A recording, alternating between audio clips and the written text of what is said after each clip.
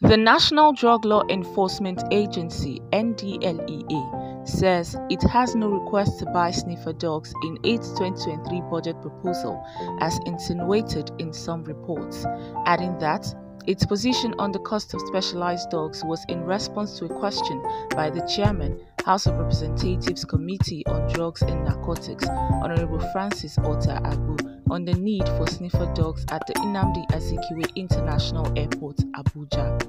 The Anti-Narcotics Agency, in a statement on Saturday, said its chairman, Chief Executive Officer, Brigadier General Muhammad Buba Marwa,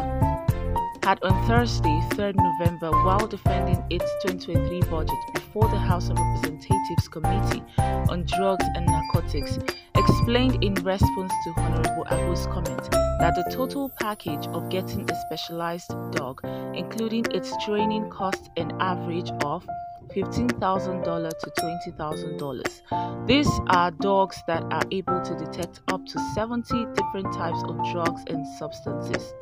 This is indeed an open source information that can be verified by anyone interested in knowing the facts about this kind of dogs. Indeed, the full package of some specialized dogs, especially those used for specialized protection, detection, and law enforcement in other jurisdictions, costs as much as $30,000 to $50,000, even $80,000 and more, depending on the type of skills and duties such would be trained to perform. In fact, Harrison K9, an Aiken, South Carolina, US-based company, sells for as much as $230,000.